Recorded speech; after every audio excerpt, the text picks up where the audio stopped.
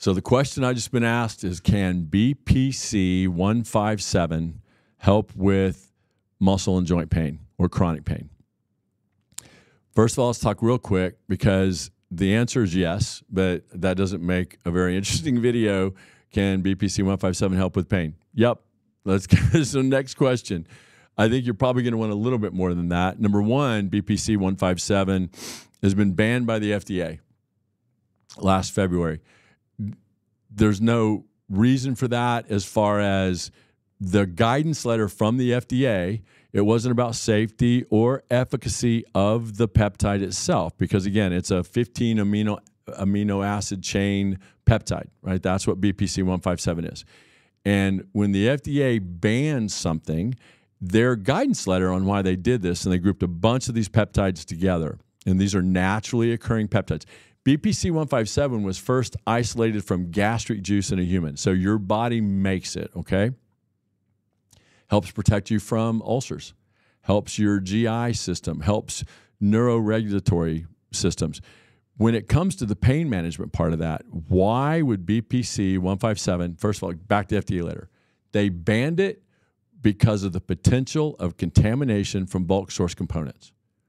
Not because they had found any contamination in bulk source components, but they banned these peptides, even though they're naturally occurring, because it's not a drug and doesn't have drug approval. Okay, let's start there. What does BPC 157 stand for? This is my favorite answer to any question ever when someone says, can BPC 157 help me with joint pain? Because we get asked the other question all the time, can BPC 157 hurt me? The FDA banned it. BPC stands for Body Protection Compound. It was named by scientists decades ago who named things based on what they do in the human body. So if they named something Body Protection Compound, I would think that probably has a beneficial effect. And that would be my answer is yes, BPC 157 has significant, what it does for a cell is it helps protect a cell under oxidative stress. Oxidative stress is the cause for cellular dysfunction and pain. It has dramatic increases in nitric oxide. It helps increase VEGF2 formation and transformation in the human body, helps increase fibroblastic proliferation, which is the cells you need to kind of help heal and initiate healing in tissue. It's been studied in burns, wounds.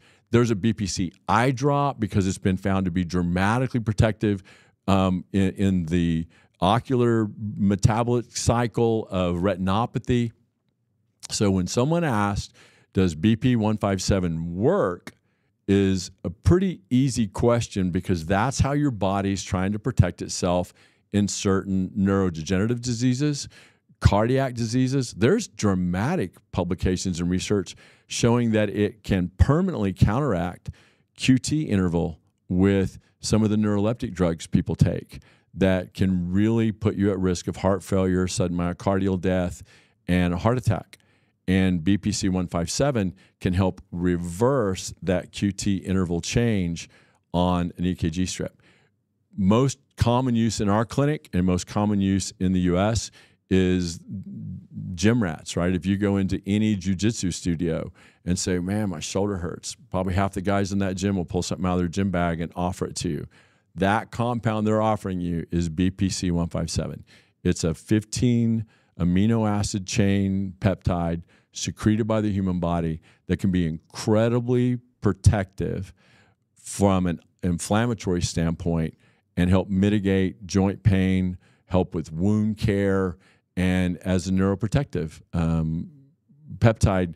As far as overall wellness, I think BPC 157 could be an integral part of your healthcare journey, if I can get that out right.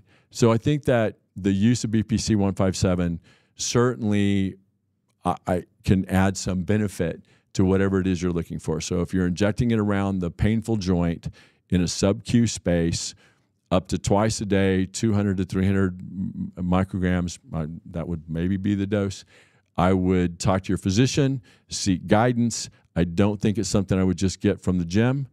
I think that the storage and use of peptides can be incredibly difficult to be done correctly, but it's not harmful to you, and it certainly could help mitigate your joint pain. If that's the question, then that's the answer. This is brought to you by the Zero Downside Podcast. I'm Dr. Wade McKenna. Please hit like and subscribe. Thank you for your attention.